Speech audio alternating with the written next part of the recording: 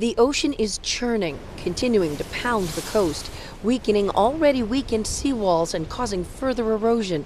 Another nor'easter is on the horizon as crews scramble to repair damage from last weekend's.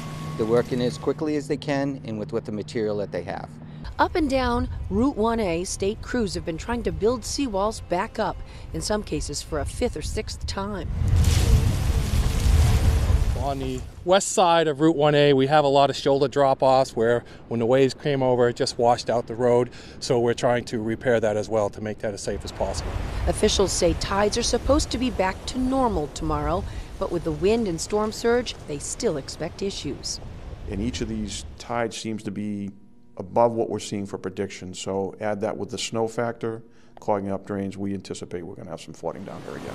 Road closures are again expected. Towns have been in contact with Homeland Security, its spokesperson voicing concerns.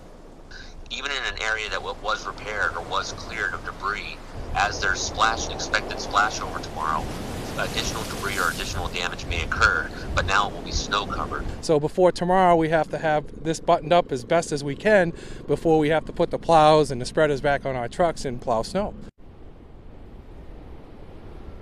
Officials say they expect the worst of the impact of this storm to hit here on the coast between 7 tomorrow night and 7 Thursday morning. And as usual, they're asking anyone to stay away from any roads that are closed. Reporting live here in Hampton, Jennifer Crompton, WMUR News 9.